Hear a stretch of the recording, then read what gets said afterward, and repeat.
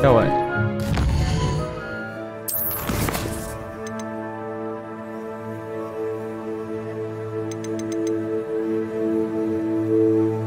Altering spell, conjuring spell. Kita banyak lah saya mesti boleh buat.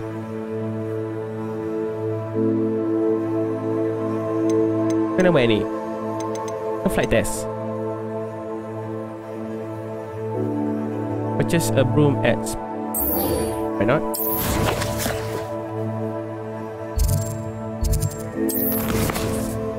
No, bukan. Map. Full map.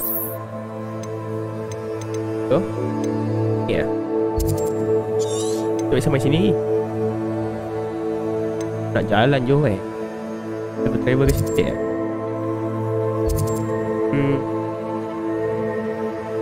Sekejap, kita travel sini lah. Ada broom cantik lah.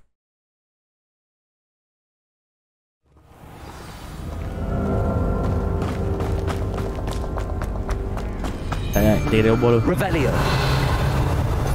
Kita tahu spare yang jalan-jalan sikit. Okay, boleh?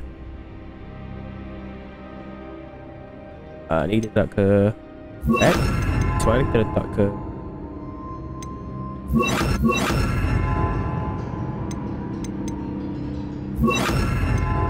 no, dia sama ni.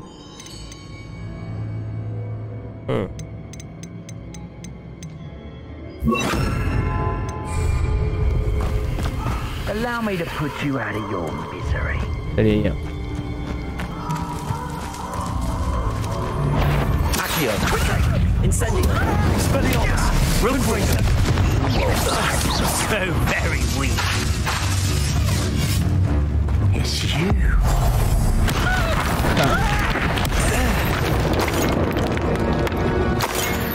Lagi. Revelio. Syok lock ke tempat ni. Ya, teh.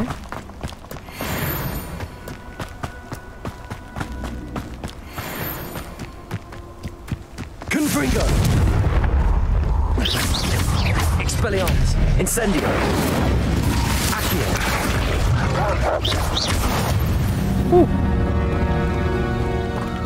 Bongo fur. Wow. Jom kau jalan.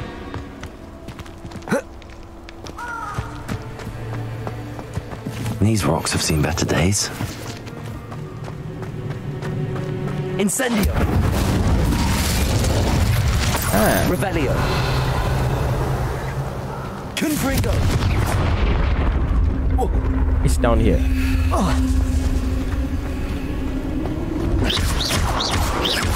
Accio.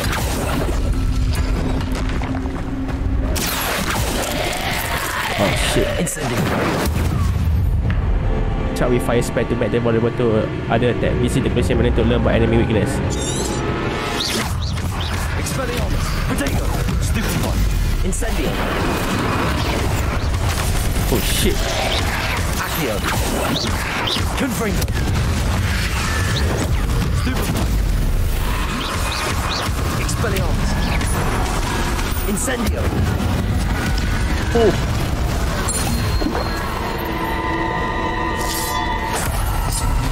Revelio. Banyak kan? Accio.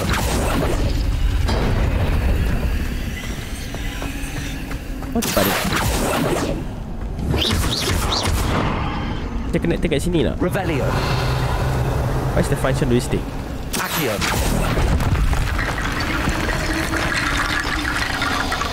Confringo. Incendio. Accio.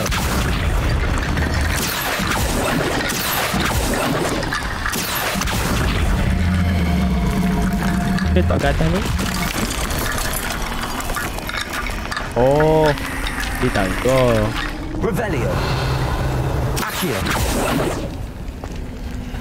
Okay, dah. Only try challenge.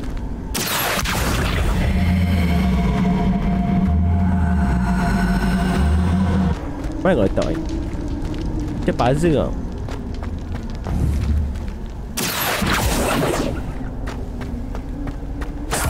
Revelio. Accio.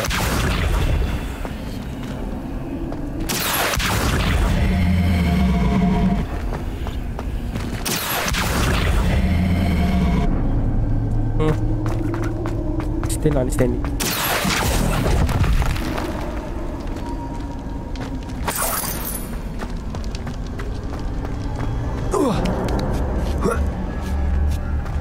Revelio.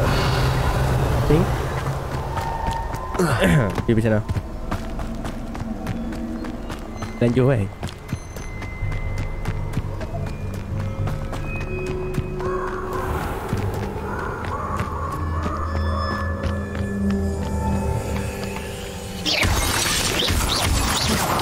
Okay.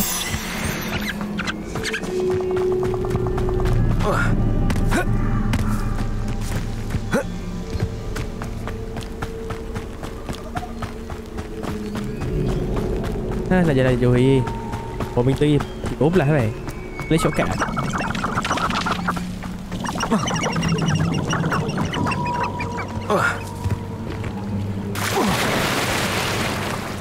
Banang tu.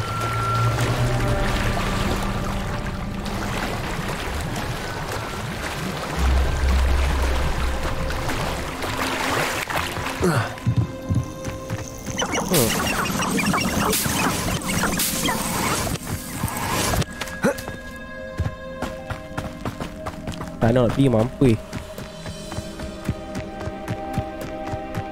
Tu kena able ni nak apa ni, fast travel. Tak sikit.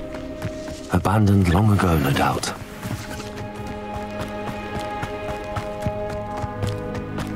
Ada fast travel dekat tempat dia cantik kan.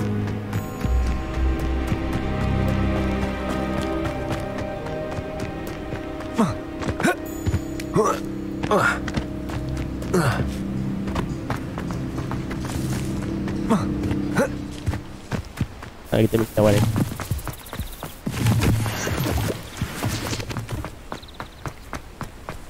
Stay far away.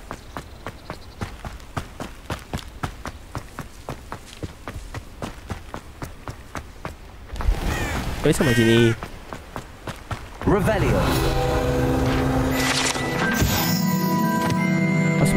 Housemate have been my favorite hunt of Hogwarts student third year and for century.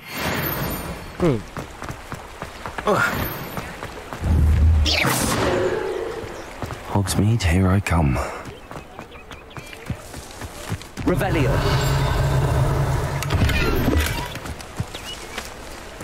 Complete Merlin try challenge to increase your gear slot. Shit.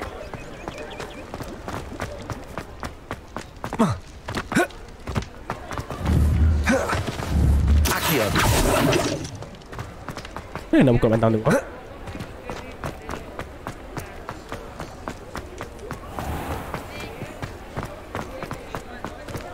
Dalam bil... Oh, tak boleh masuk kan? Masuk tak?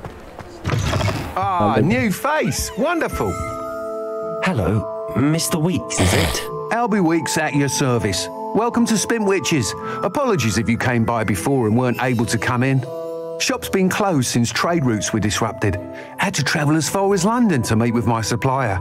And I've only just returned, thankfully with inventory. I presume you're in the market for a new broom? Got a few rare U-weavers available. Ember Dash, Silver Arrows. Wind Wisps too. No matter what broom you choose, you'll be pleased. They're all exceptional, both in quality and performance. You said disrupted trade routes caused you to close Spintwitches? Terrible it's been. Trade routes reported as unusable. Evidently criminals are overtaking roads, threatening hamlets. I can fly safely almost anywhere, but you try flying with an inventory of brooms on your back. No easy feat. Right then, back to work. If a particular broom takes your fancy, just let me know. Okay. Do you mind sharing more about your brooms? I have a passion for them. Every detail of every model. Take Wind Wisps, well known for their quality ash handles. U-weavers are rare because some fear flying them, likely to do with the U-wand's darker reputation. Then you have the Ember Dash, known for its handsome appearance. Working with brooms every day makes me practically giddy. It's one of many reasons I cherish running this shop. Sounds quite the array of brooms. I'll have a look around. Thank you. What are we looking for today? Boleh beli ke?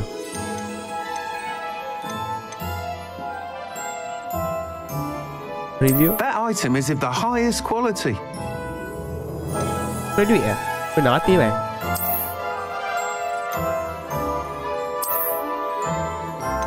That item is of the highest quality. Semua dah hati bang.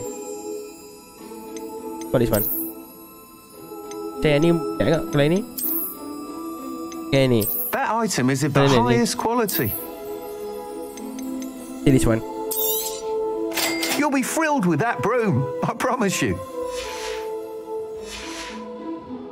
Thanks for stopping by. Whilst nearly any broom will certainly be a step up from the practice brooms in Kagawa's class, they all have their limitations. You seem to be a flyer who might be interested in, say, some enhancements? Go on. Ha! Knew I was right about you. I think you'll be quite happy with the performance of any broom at lower altitudes. But you may notice that speed consistency tends to falter as you rise. I believe I can remedy this issue. I have some ideas for enchantments, upgrades, if you will, that will improve the performance of any broom you fly. What I need is someone to conduct a broom flight and report back to me so I can perfect the upgrades. As it happens, another Hogwarts student, Imelda Reyes, is using abandoned broom courses for time trials. Clever girl. An ideal situation for collecting flight statistics. If you were to compete for the best time and succeed, then report back to me with how your broom behaved, I could complete work on my first upgrade. What say?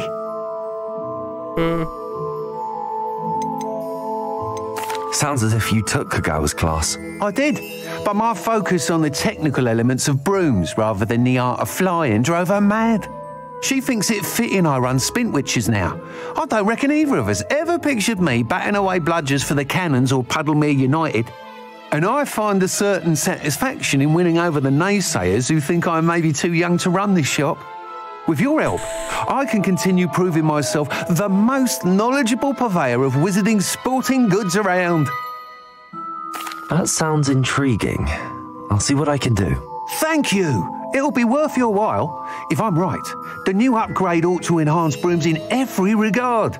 And I can give you a special price. The time trial should be a bit of fun too. Go to the Quidditch pitch and Imelda Reyes will sort you out. Once you've beaten Imelda's time, be sure to let me know.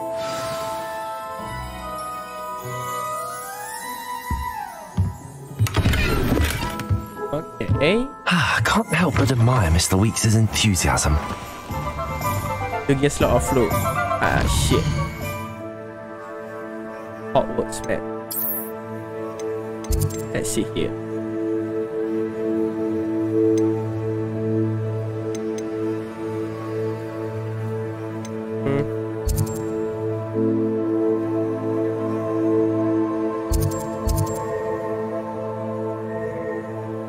Guess kita ada ya?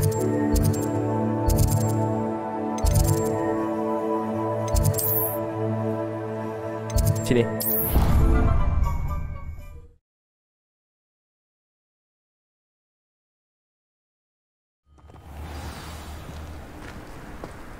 Finish page ni ya. Buy tu aja mak.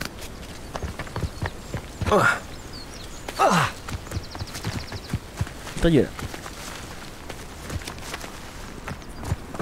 Dia baik.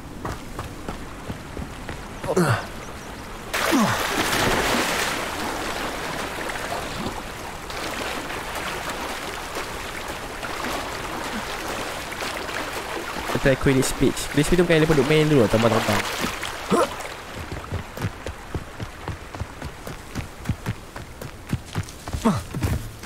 Revelio. Ah, what is that?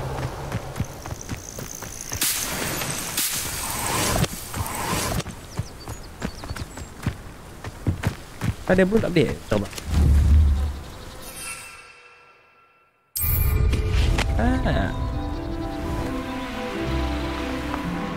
Aku sedih macam ni.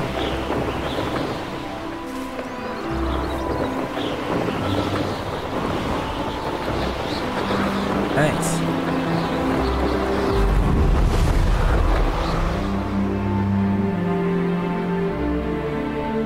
Hey you, Ravenclaw. Imelda Reyes? Albie Weeks sent me. Did he now? Still tinkering with his broom upgrade, no doubt. I tried to help him once. He nitpicked my flying technique, and that was the end of that. The nerve. Why is he roping you into his broom testing silliness? You've barely started flying from what I know. Caught wind of you showing off in flying class with Clopton. Sound jealous? Seems someone's jealous of my skills on a broom. Me? Slytherin Quidditch captain. Jealous of you? Everyone knows that class is only for beginners, troublemakers, and bumbling baboons. But for some reason, now people think you're competition. Ugh, I can't be having that. Perhaps I am competition. You're not even Slytherin. Could be a useless squib for all I know. Enough of this. Only one way to find out who's the better flyer. I hold one of the fastest times on this course. Let's see if you can beat it. Okay. Slytherin versus Ravenclaw. Actually, why not? I can beat your record. I'm so looking forward to seeing you lose.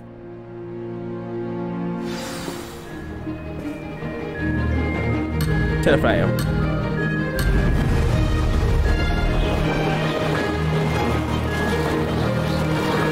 Made it.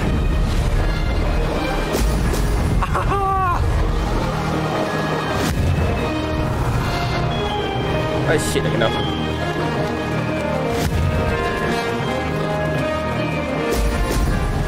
Ah shit. No.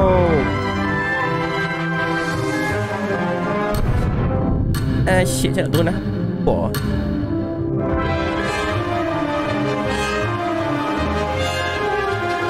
Fucked up, man. Did it.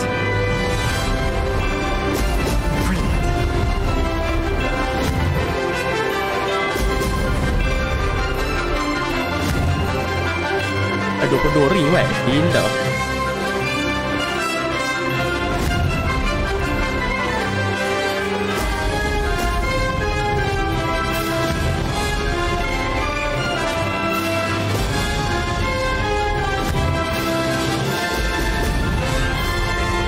Success.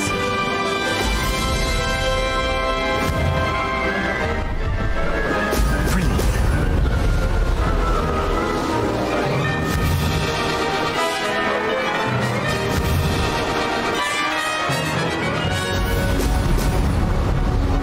Oh, 14 ring. Tempat kan ni? Oh, fuck, man.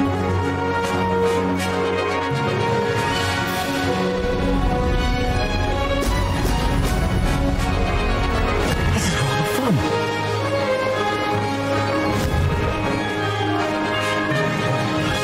Brilliant.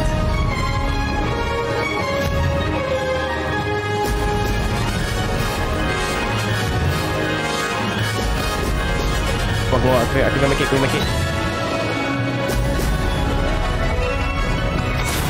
Oh, This is rather fun.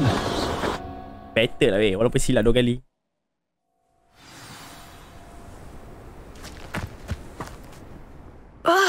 That's not... You must have cheated, you... Ugh! Fine. You won. Don't think this is over. You can't determine skill from one single trial. Surely my win means something. You're not terrible, but you're still going to have to prove yourself if you want to earn my respect. Challenge accepted then. Perhaps you have what it takes after all. We shall see. But don't get your hopes up. The next course near Irondale offers a much tougher challenge. You can try to prepare by racing this course again. Just check in at the podium, where the leaderboard is. You can check your time and start the race. We'll see next time if your win here was more than just a fluke. Whilst on an errand for Albie Weeks. Okay. Albie. Tengok sini.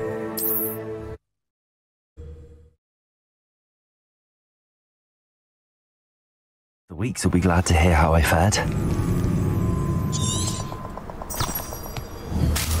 L1. Room.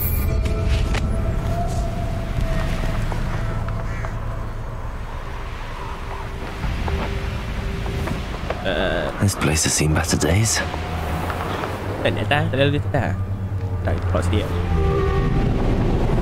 Alah, aku pusing pula kan. Sekejap ni.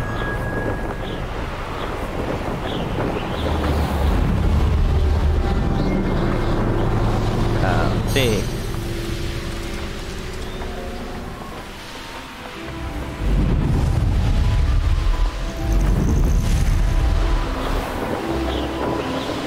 Laju sikit. Tekan enter wall mountain. Pak. Nanti tempat boleh masuk oh.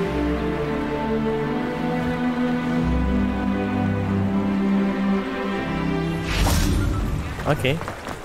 Does it get any more cozy than Hogsmeade?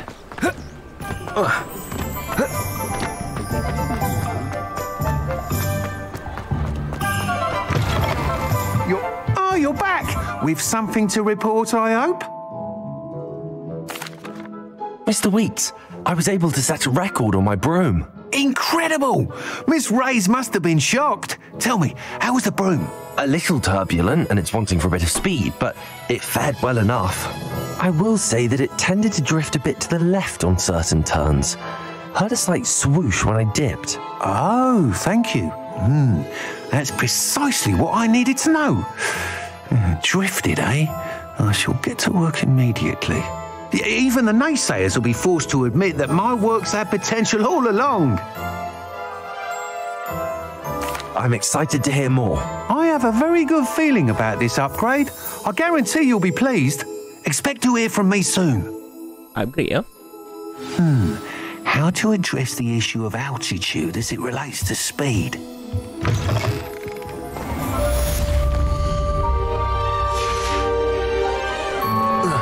Flight test.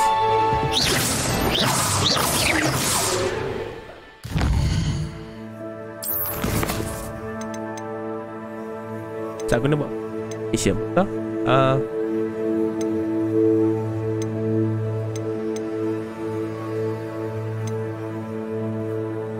Tapi mesti aku boleh upgrade ni tau. Back chamber dah sudah.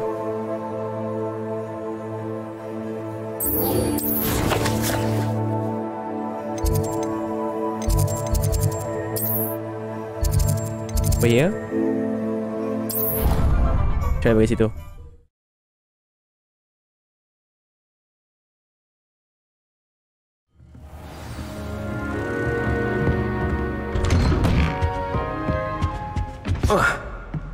Revelio.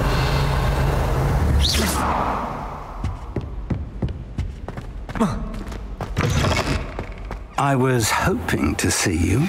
Yep. You're back. Finally. Minister Spavin talks more than he listens. Ranted on and on about rogue dragons. Wouldn't listen to a word about goblins. Speaking of which... Listen, Professor. So much happened while you were away. Your friend, Mr. Ollivander, sent me an owl asking for help finding an heirloom wand that was stolen from him. He did he? And so I went to the owlery like he said, and there were all these statues. What do you mean, statues? In the owlery? Yes, which led me to a secret hideout where I found Richard Jackdaw's ghost. Who on earth is Richard Jackdaw? He was a student here long ago. Anyway, he told me about a secret cavern. I went there, and right next to Jackdaw's skeleton, I found the missing pages. You found the pages? I did. And because Jackdaw had followed the map they contained, when I found the pages, I found the location on the map. Believe it or not, it's a room below Hogwarts. Why am I not surprised? Shall we? I was hoping you'd say that. Oh, and we'll need to bring the book. Okay, explore it. Enter The room is called the Map Chamber, by the way. And a portrait of Percival Rackham awaits us there. Professor Rackham. I look forward to meeting him. How did this Jackdaw get the pages from the book? Evidently, Peeves stole them, and Jackdaw stole them from him. Oh, Peeves.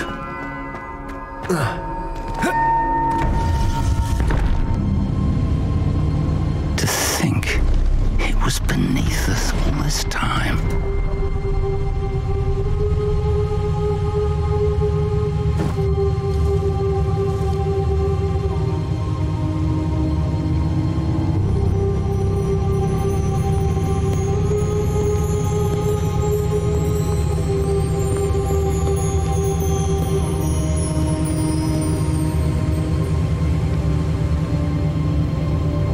Nothing to do it.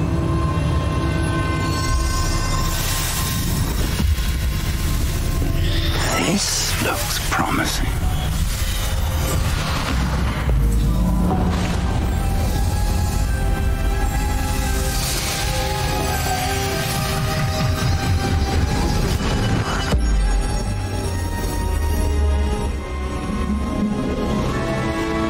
What is happening?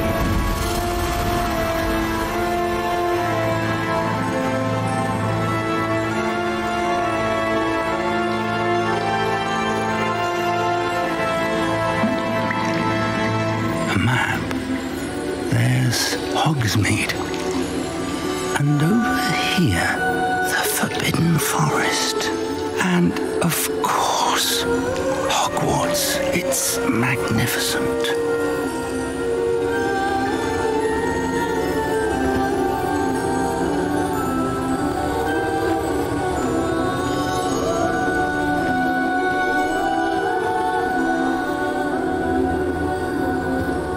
If only you were here to see this.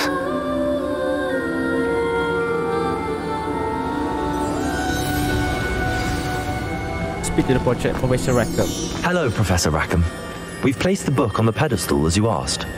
And this is my mentor, Professor Fig. How do you do, Professor Fig? And you, my young friend, see now why you needed to return with the book? I do. I also see why you refer to this room as the map chamber. That you have come this far tells me that you possess extraordinary magical ability, the potential and power of which will unlock should you prove yourself worthy. The location of each of 4 trials will, in time, appear on the map. Trials that will test you and give you access to invaluable knowledge. Trials that you must complete on your own. Do you recall the pensive memory you viewed in my vault in Gringotts? You and your friend Charles spoke of the port key and of trials you'd created for one who could see traces of ancient magic. Precisely. Charles is another of the keepers, a designation we gave ourselves centuries ago. In light of the knowledge that we have been bound to keep hidden. Until perhaps now. So, the passage from your ruins to Gringotts, everything in the vault, the restricted section, finding this room, none of these was a trial. They were an important part of the journey, but they were not trials themselves. The fact that you have come this far, however, bodes well. The trials were designed to ensure that the power and knowledge we have kept secret for so long does not fall into the wrong hands. They will test your abilities, both innate and learned. But of equal importance, everything you witness as you complete the trials will inform what you choose to do with all that we share. You will need patience. The trials have much to teach you. It will take time. I'm afraid we don't have the luxury of time. We have waited this long, Professor Fig. Surely a few more. Respectfully, sir, while I do not know the secret you keep, I do know that our young friend here has seen traces of a powerful dark magic being wielded by goblin kind. And we encountered an uncommonly powerful goblin wielding such magic as we prepared to leave your vault at Gringotts. We may already be too late. This is grave news indeed. Young friend, do you trust Professor Fig? I do. Then, in the light of your considerable skill and all you have already accomplished, we shall begin. You will find the location of the first trial marked on the map below you. Whilst Professor Fig may assist you in locating the trials, they may be completed only by one with our ability. What is it? Shall we have a look?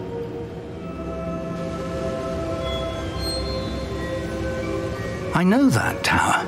It's not far. You may have seen it yourself. Does it look familiar? I don't think I have.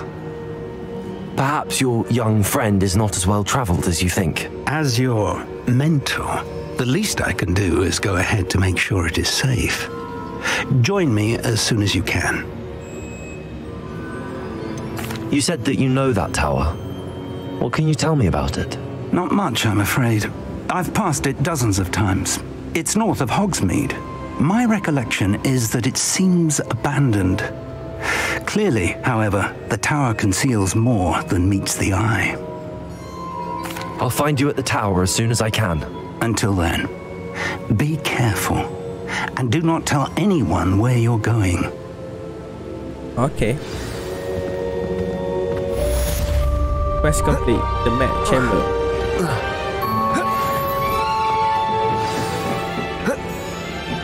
Di atas. Sekejap tak.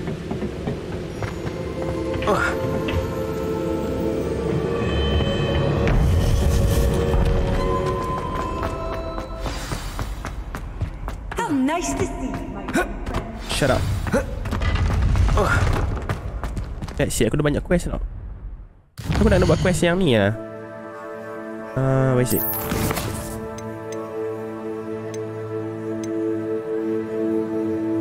No, no.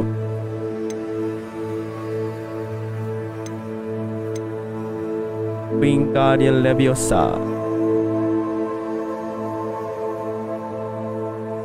Famous Tentacular. Dia kena ni ya.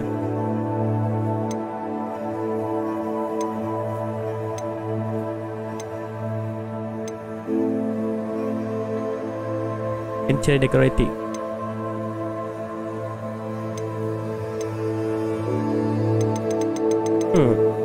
Kena buat mission ni.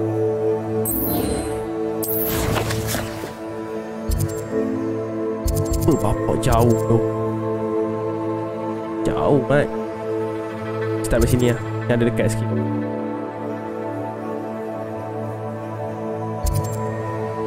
Travel. Oh, ni.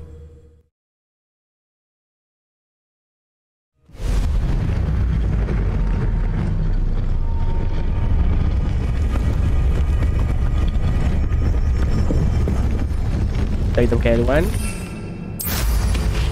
Okay.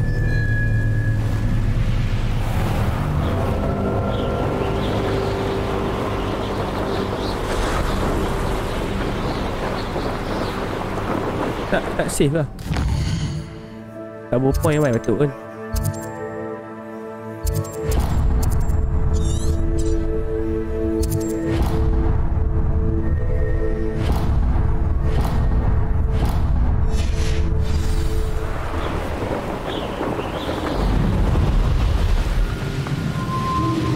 Afraid to take a hit, are you? No, thank you. Not interested in your flight right now. Amat aku dah belum mampu nak jalan.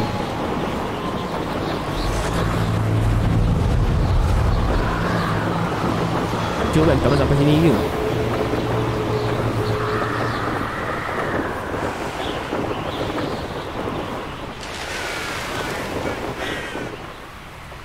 Ya ke? Banyak enemy tu sini. Let's show fight sama sini.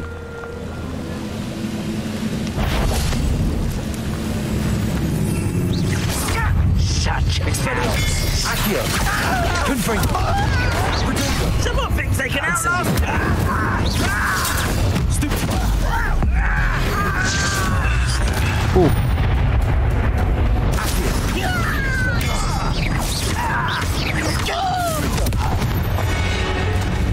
Revelio.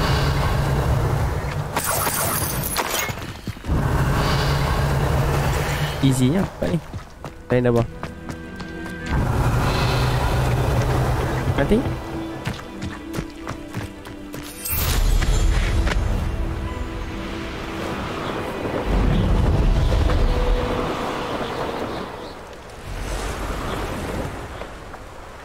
Sikit. There we go. Handy resource indeed, your field guide.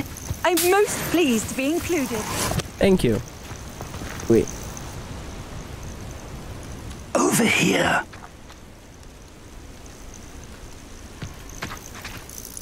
We're not alone. We are not. Ranrock's loyalists. Around a dozen I can see, but could be more. Can't we apparate past them into the tower?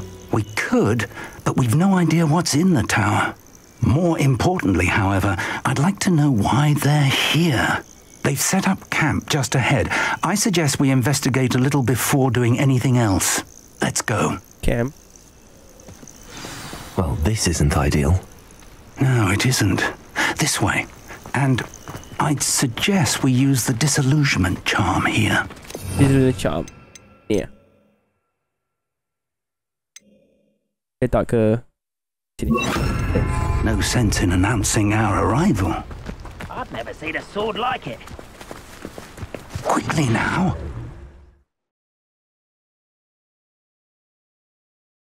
Oh.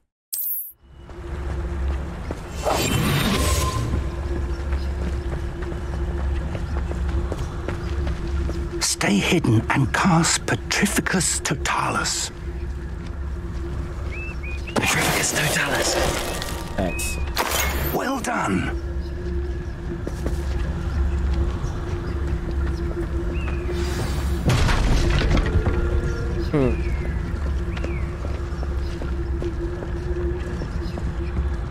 Banyak weh. There must be something here. Ramrock said so. Who's there? Fuck. Aku nak clear ni tu. There must be something here. Ramrock said so. Reminds me of the time I nearly fell out of a cart at Gringotts. I was only young, mind. Not like I'd fall out now. Lucky if I fit in one now. Dia pun duduk kat mana ni ya? There must be something here. Ramrock said so. Ah, fuck. There you are. Expelliarmus. Get this over with. Send you a number up wide.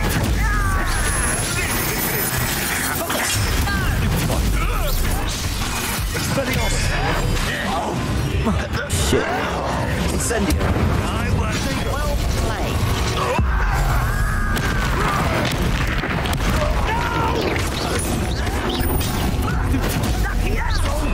Confringo. Expelliarmus. No! Child! Incendio. I won't rest. Nice. Lagi. I think. Revelio. Hantu je pula. Haram nanti.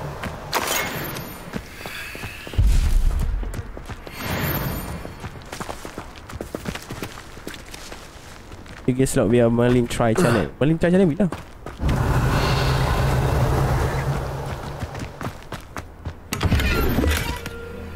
$50.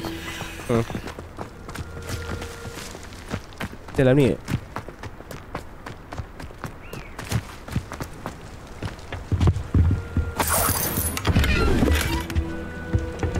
$52. Revelio.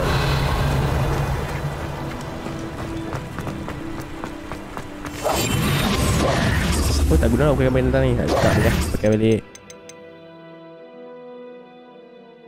Oh.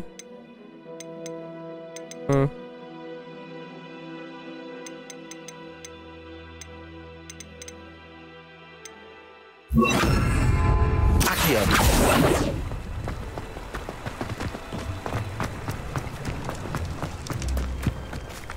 Revelio.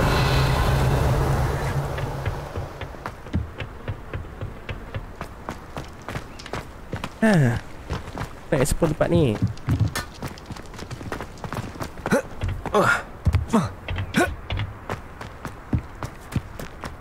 Kita masuk dalam ni tau.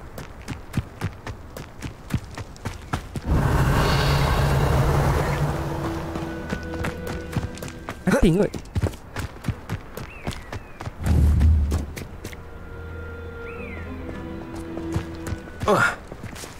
Hati pergi sini.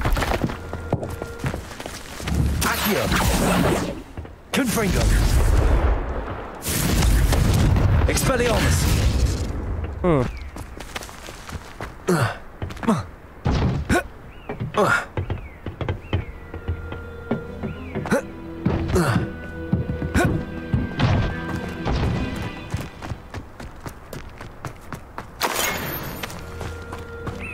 Revelio. What is this? Orders. Directly from Ranrock. So These orders indicate that they're after something to do with names. What names? And why here?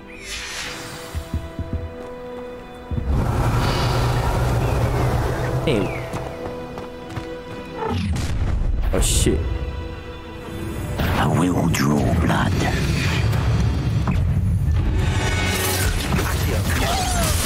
Not quite. Incendio.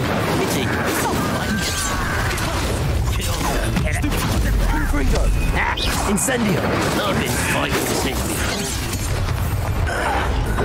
Let's get this out of Incendio.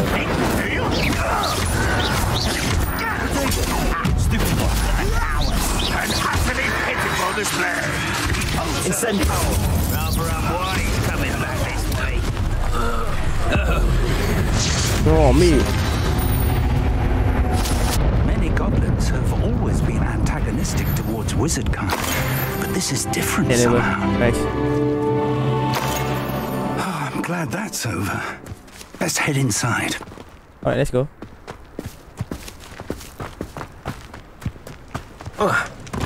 Looks like we found the entrance. Yep. Can you hurry up, please? Revelio. It's locked.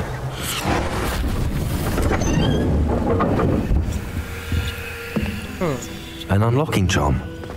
Very handy. No time now, but if you don't learn it soon enough, we can work on it back at the Confringo. Revelio. Border. The border one. I wonder who this is. With robes like that, it could be anyone. Someone was an avid reader. Can't say I'm familiar with many of these titles. Aduh, you got that.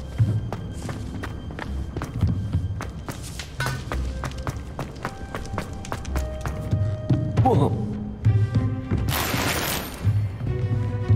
Revelio. Masuk atau masuk.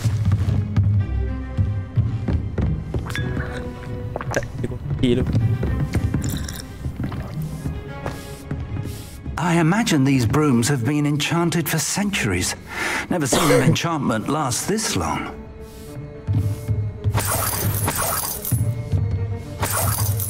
Thanks. Welcome to Sambakar's Tower. Sambaka Tower. Hello, Professor. Did you say Sambakar's Tower? I did. Professor Bakar is a keeper you have yet to encounter. I'm glad to see that I was correct in presuming that we would meet again soon after our last encounter. Though I surmise, based on the commotion I heard, that you did not have an easy time getting to me. We did not, Professor. We encountered goblins outside the tower. That goblins were aware of my vault is disquieting enough. But if they have also made a connection to this tower, then the threat may be greater than I thought. All the more reason for us to move forward. Downstairs, near the entry, a reservoir of ancient magic, like those you've seen before, has been unlocked. Commanded to access a doorway. I'm afraid I cannot say more. As Professor Fig cannot join you, he and I will, in time, see you back at the map chamber. Remember what you see. We're going to need to understand how Ranrock's loyalists knew about a tower that once belonged to a keeper. For the moment, however, you've more important things to set your mind to. A reservoir of ancient magic, I believe? Yes, sir. Then I shall leave matters in your increasingly capable hands. That said, be careful. I will, sir. I'll see you back in the map chamber. Map chamber. Find the entrance. A reservoir of ancient magic, downstairs near the entry.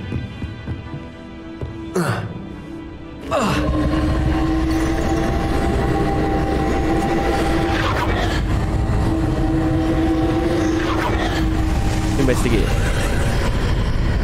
Ah, nice.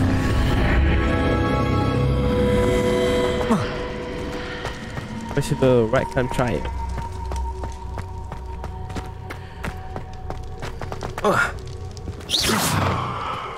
Revelio. I think. The first try I enter. I'm gonna fight over.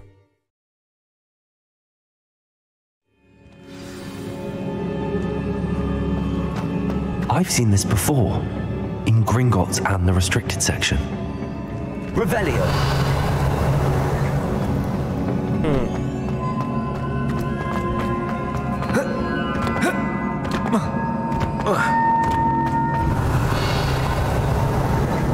Nothing. Tak jalan. Macam ada benda ni.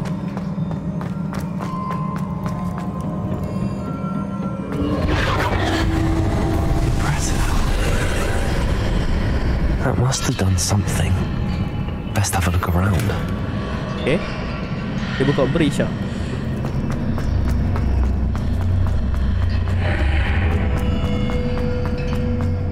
Revelio. Ada chest follow. Fuck. Merlin trial. Merlin lah. Iya.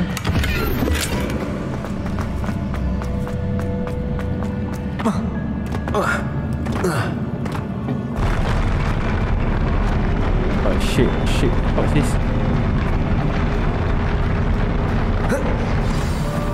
Oh, mesti kena fight confirm lah.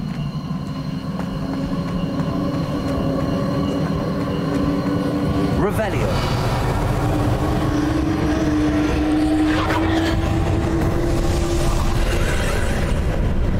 More traces of ancient magic. Something must be different.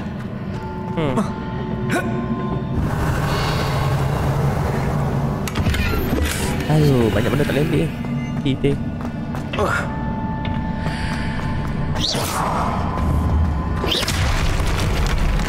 I think.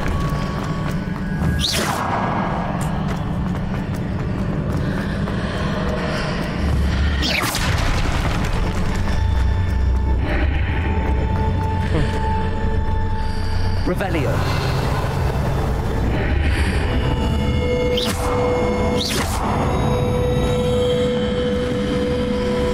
Wait, ni kat mana?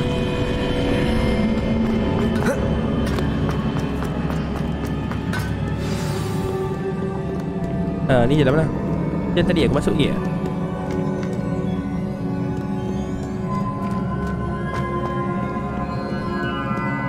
These are never a welcome sight. At least I know what to expect easy this tempat ni. time. Alamak, ada 3 orang baik.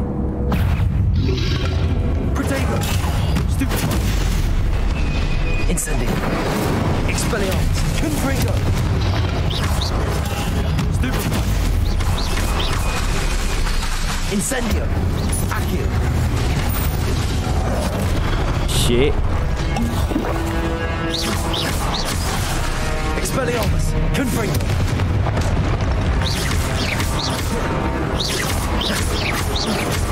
Akhirnya.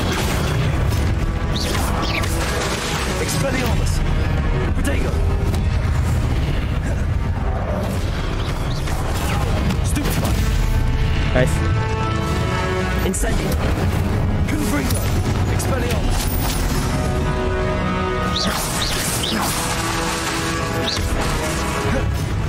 Incendio. Nice. Okay. Revelio.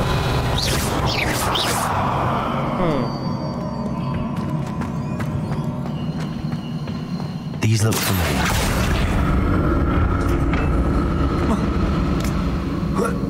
Okay. Akhirnya. Then what?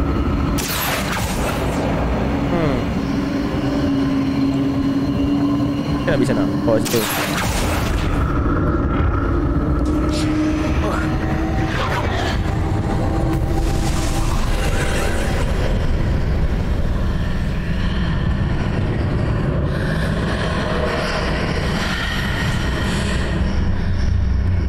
Tak bunyi kan?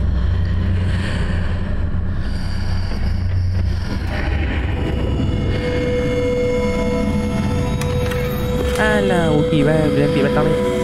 Sam.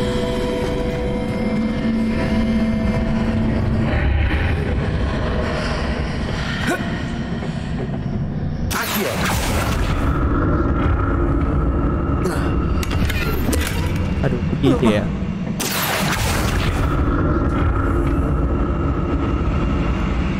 Tak habis sana. Oh, kita balik.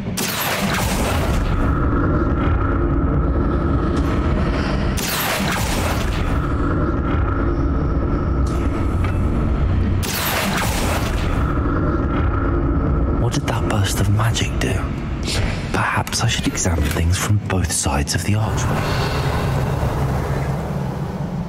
Kau pergi sana update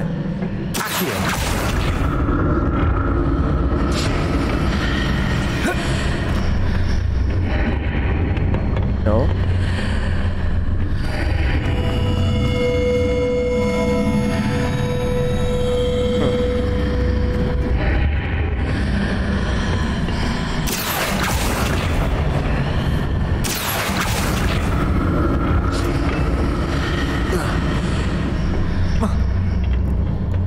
More statues.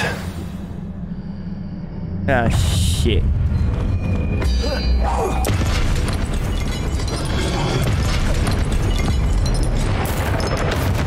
Mati terus baik. Gila. Incendio!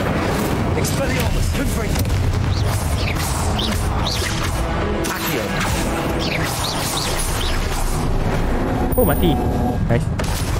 You're not making this easy on me. Aduh, ada lagi. Accio! Okay, turun tak? Revelio! Oh, ada lagi.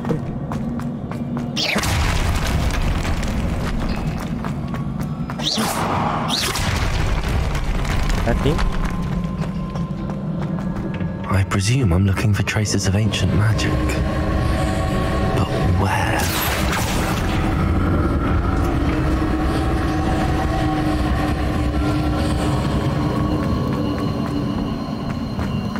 Besar kan tempat ni.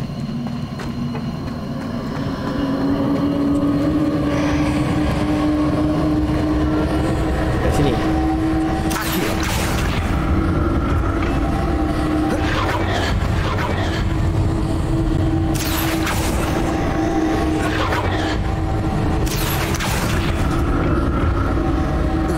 Okay.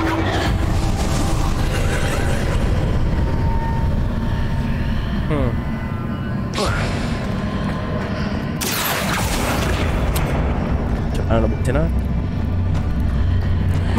Boleh turun lah.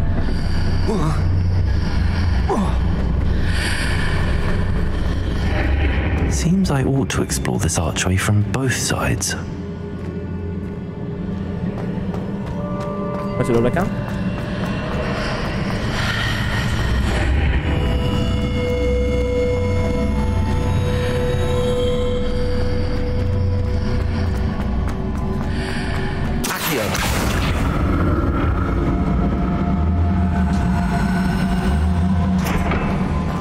Oh, tak di sini, okey.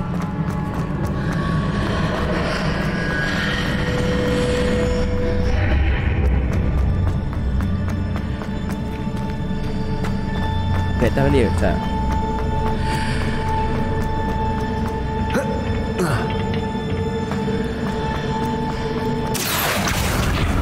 What did that burst of magic change on both sides of the archway? Something must be different. Accio!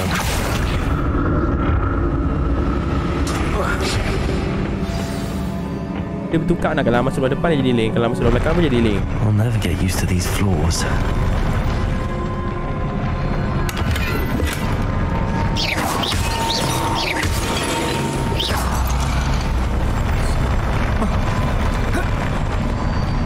Oh, dah besar je.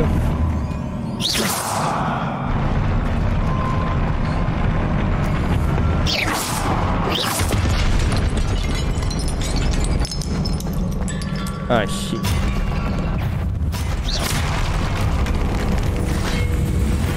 Tak, betul situ apa? What's this?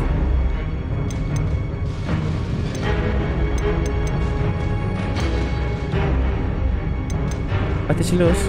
Mana? Where's batu silus? Tak ada sikit.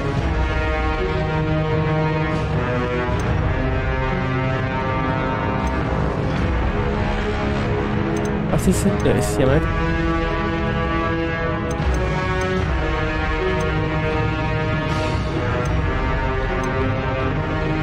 Tak biasa. Let's play lama.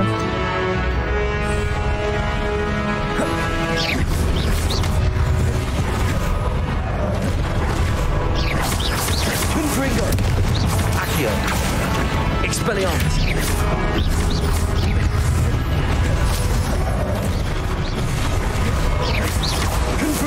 Incendio.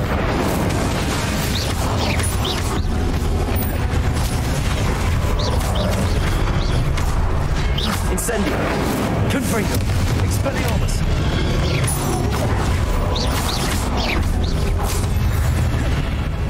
Protego. Incendio.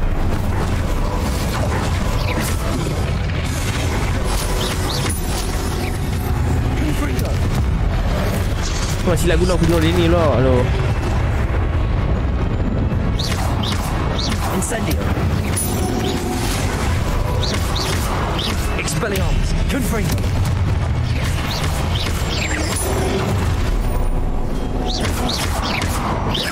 Akhirnya.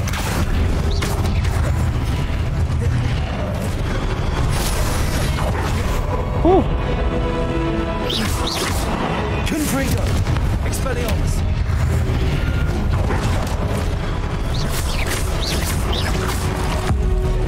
Kenapa? Ambil yang lagi. Akhirnya. Confringo. Incendio. Ini. Ambil.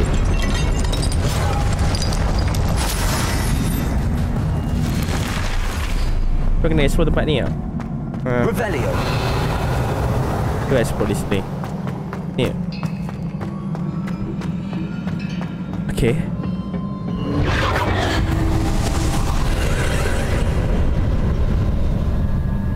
Batas tau. Akhirnya.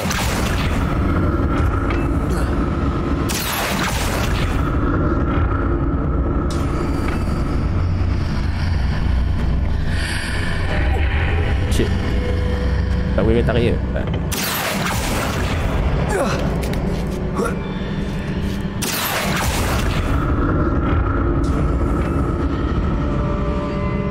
Tapi depan dia macam mana?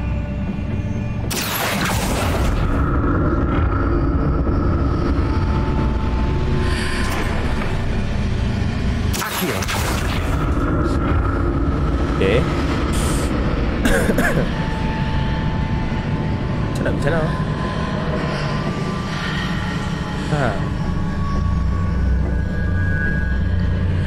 Betul eh? You have to see what's changed on each side of this archway. Aku tak pergi sana.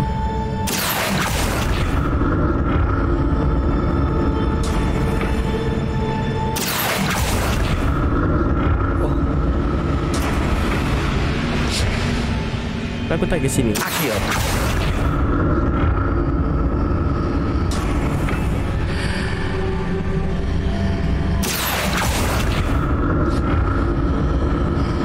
Okay.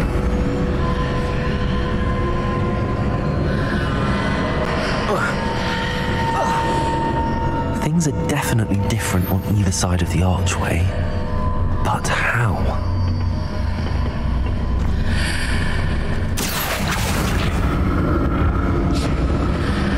Dia tak boleh cross. Akhirnya.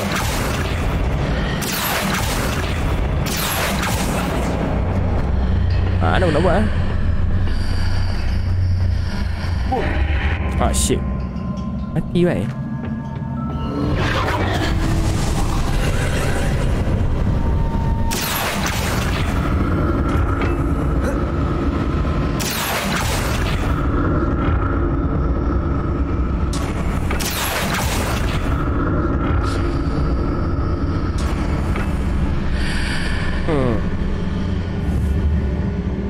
Tak bisa nak.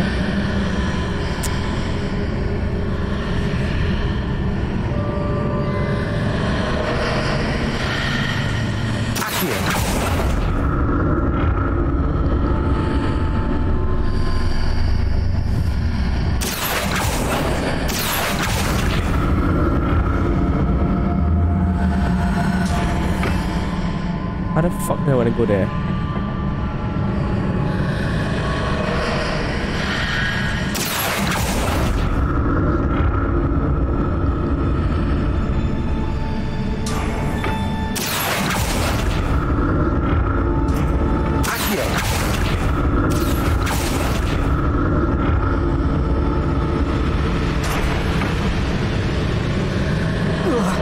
Oh shit, tak. Kita boleh nampak di situ tadi. Dia tak payah. Tak boleh lah.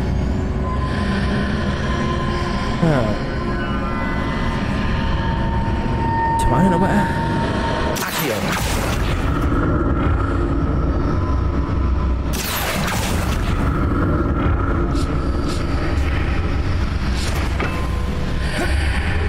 Oh macam ni ya.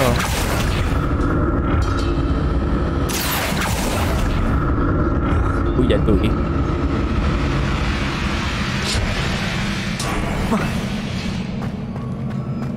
Macam tu dia nak buat. Gila besar.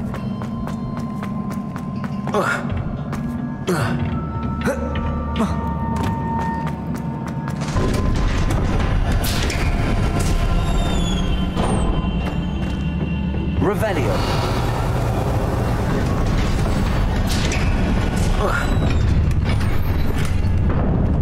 Saya dah bagi potion.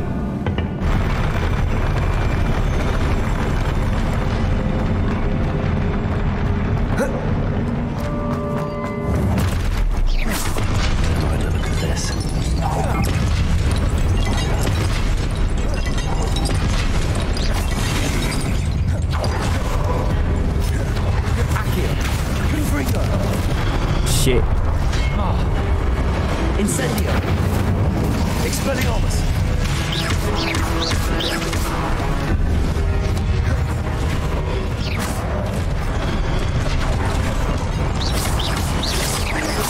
Confringo. Incendio. Expelliarmus. Accio. Confringo. Potato. Stupefy. Expelliarmus. Oh shit, kawasan dah tu.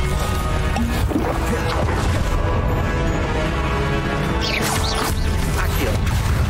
Confringo. Incendio.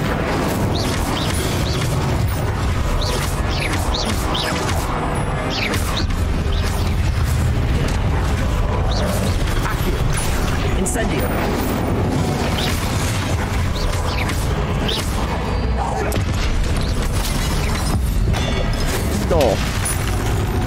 Oh. Nak harap boleh besar dulu lagi.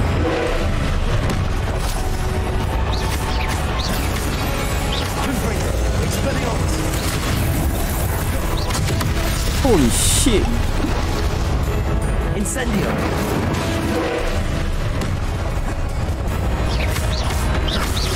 Confringo. Expelliarmus. Potato. Incendio. Tak nampak dah tu. Expelliarmus. Confringo. Incendio.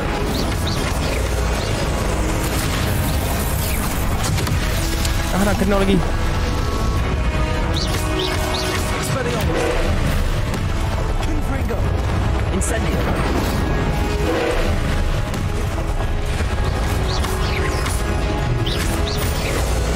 Expelliarmus.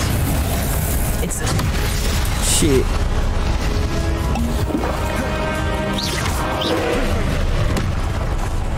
Incendio.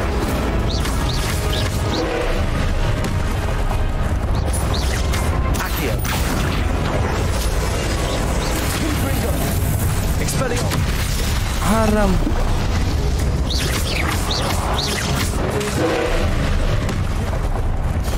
Oh shit.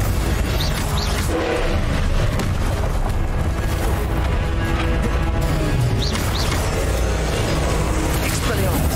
Confringo. Incendio.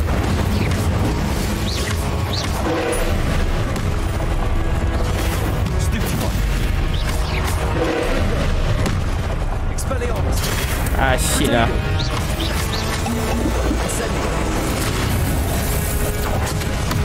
Kena juga.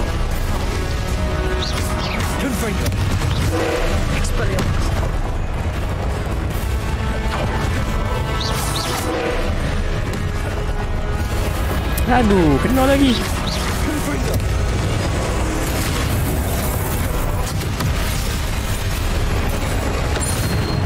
Oh, mau nak kena. Oh, susah kan.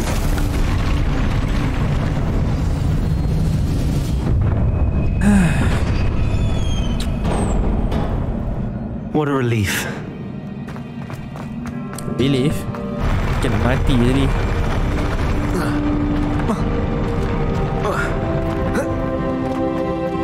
Another pensive. Rugi kan, mesti aku terlepas banyak. Oh, parah.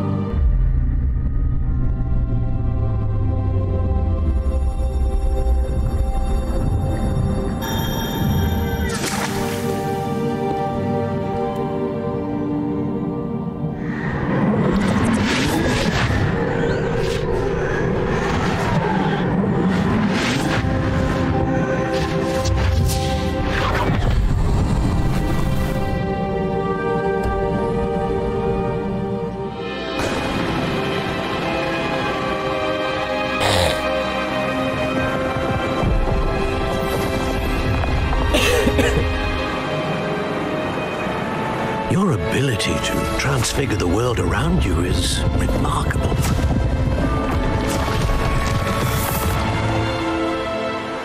What is it? My father isn't getting better. I don't think he'll ever recover from the death of my brother. It is agonizing to see those we love suffer. The drought was years ago, but the pain of losing him is as deep for him now as if it had happened only yesterday. He doesn't need pretty pillars, he needs peace. What if I could help him, Professor? You do so much for your father already. It's not enough. I want to take away his pain. It is tempting, I know, to use this magic that you're mastering to transfigure more than the physical world. But human emotion is a potent force unto itself. Even the most well-meaning and competent witch cannot possibly know the consequences of irrevocably manipulating it. So I'm to watch as my father's pain destroys him. It is not your pain to take.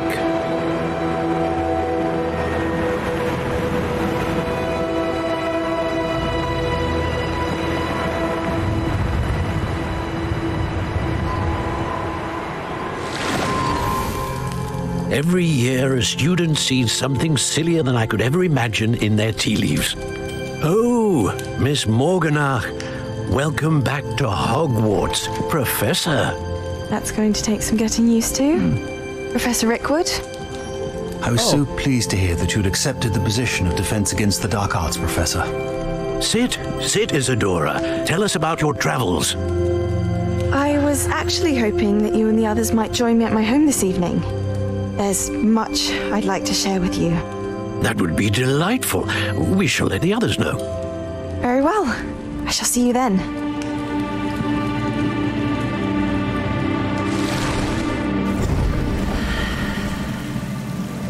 So dia jadi Professor Defense Against the Dark Art. Another memory. Now to find a way out of here. Pensive artifact. More crystallized stone. That must be the way back to the map chamber.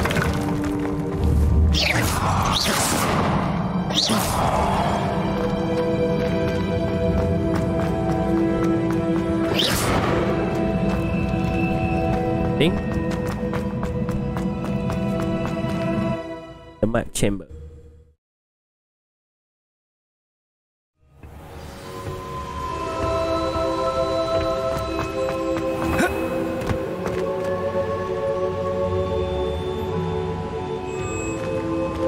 What have we here?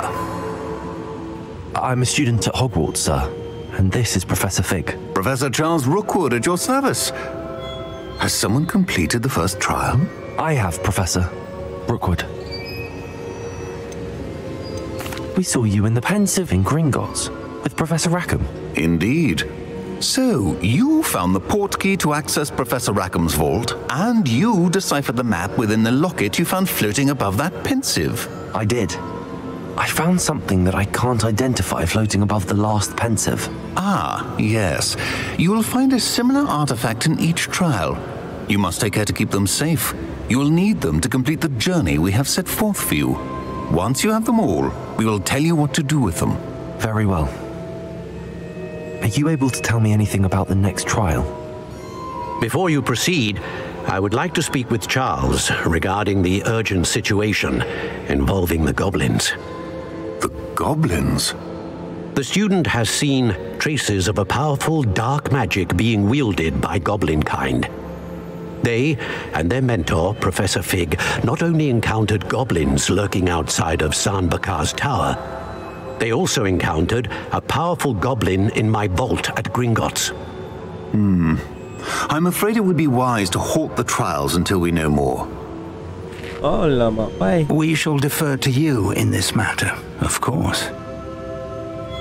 Now then... Wait, Professor. The name Rookwood. Do you think... that there's a connection to Victor? Perhaps, but we can't be sure of its significance, if any. For now, tell me what you saw in the Pensive. Before the witch from the last Pensive, Isadora, became a Hogwarts professor, she argued with Professor Rackham about using magic to remove pain. Hopefully the next Pensive provides more context. For now, we should learn what Ranrock knows. I will be honest, I've no idea where to start. Actually, I might know of someone. I saw Serona at the Three Broomsticks speaking to a goblin once. They seemed friendly. Well, it's worth a try. See what you can find out.